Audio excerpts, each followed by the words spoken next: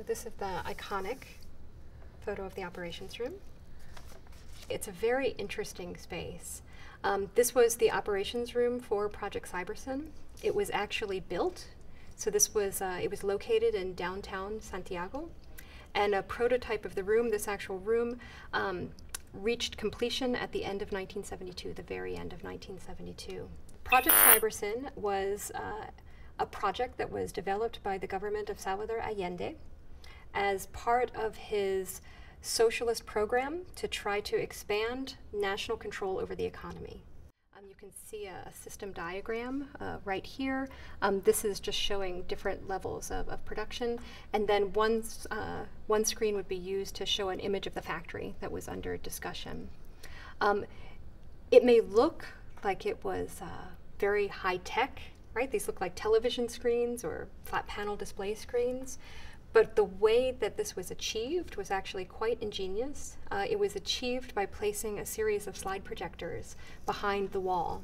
And so the way this worked, the buttons on the armrest would go underneath the chair, through the base of the chair, underneath the floor.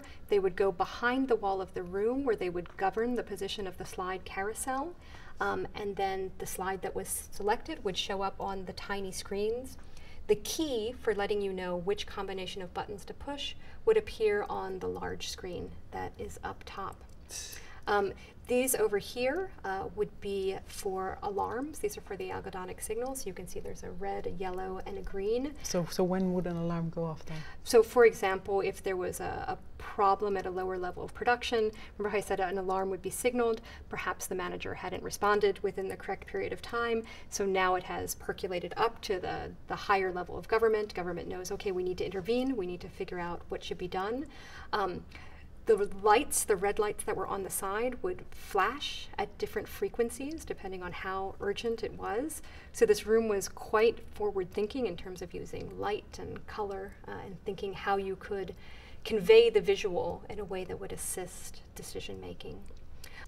Chile's socialist experiment was a moment of political innovation. This was the context of the Cold War, so you have the top-down socialism of the Soviet Union on one side, you have the democratic government, economic capitalism of the United States on the other side, and in the middle you have countries like Chile that were trying to pioneer a third way. They wanted to know, how can we keep civil liberties? How can we respect our Constitution? How can we maintain a free press while simultaneously expanding the control of the state? So it was an ambitious, beautiful project that was put in place. The person at that time who was number 3 in the state corporation that was in charge with nationalization, a man named Fernando Flores, decided, well, how are we going to do this? How are we actually going to make this process work? And while Marx has, theories about how this works, a concrete reality of what techniques you use, that's not there. He had learned of the writings of a British cybernetician named Stafford Beer, who had been applying cybernetic ideas to the management of a firm.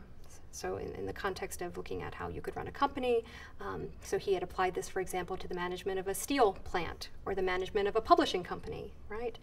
And so Fernando Flores thought, wow, I wonder if he'd be willing to send somebody from his consulting enterprise to come talk to us about how we might think of using cybernetics in the context of management. So Fernando Flores, had somebody help him write the letter because his English was not so good, sent a letter off to Stafford Beer that said, we're interested in doing this with the economy, we are interested in applying cybernetic ideas, would you be willing to send somebody to help us? And Stafford Beer received this letter, and it was just this incredible moment. He had been writing about how you might use cybernetics in the context of political change. This had been what he had been writing on in this moment. And here there is a young government official, high-level government official, that is saying to him, please come to our country and apply these ideas that you've been working on. Project Cybersyn was built off of a cybernetic model that Stafford Beer had that was called the viable system model. The viable system model, he believed, existed in social systems, organizations, biological systems that could survive, right? They could survive, they remained viable. And one of the examples that he used was describing the human body, right? The human body is a viable system. It survives. It can adapt to its environment. And one of the ways that we can understand that is all of the organs in our body, they seem to function to a degree in an autonomous manner, right? You're not thinking about what your liver is doing. You're not thinking about what your kidneys are doing. They just do it, right? You're not thinking about your breathing. But if there's an emergency, then you might have some degree of control where your brain can intervene and you can say, oh, I'm swimming, or oh, I'm running. I need to change my rate of respiration, right? So under normal circumstances, your skin, your lungs, your heart, they operate without outside interference. And so Beer took that insight and applied it to the design of the cybernetic factory. He applied it to the design of his system for regulating the Chilean national economy. And working with a small team of Chilean engineers, they came up with an approach that would become Project Cybersyn that was social as well as technical and would provide a way for the government to increase its control over the national economy, right? It would give them greater access to the production data as it was being generated. But it also would preserve a degree of autonomy. And a number of the people who came into positions of power during that time were very young. So Fernando Flores at this time, he was in his late 20s, and he had, this tremendous position of power to actually do things.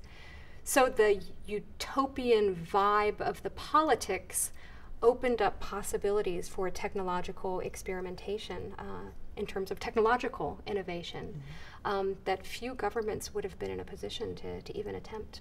Over here is a representation of Beer's viable system model. The viable system model was a very central part of Cybersyn's design and of Beer's cybernetics. In reality, very few people affiliated with the project actually understood it. People have commented to me that they found it strange that such an abstract model appeared in a concrete space of decision making, but it does highlight the foundational role that Beer's viable system model played.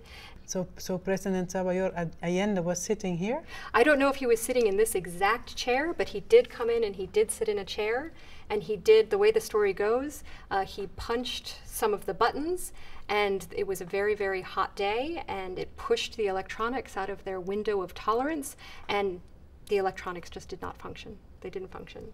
They were designing this technology, which was completely innovative, had never been seen in the world. Was it a neutral technology?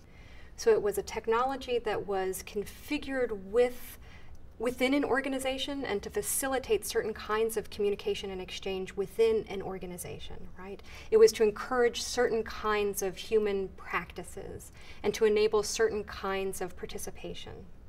Now, perhaps it's a philosophical question as to if you got rid of that but moved the technology over, if it's the same exact system. I would argue that it's not. And I think something that we often lose when we talk about technology is that situated, contextualized aspect of how technology works.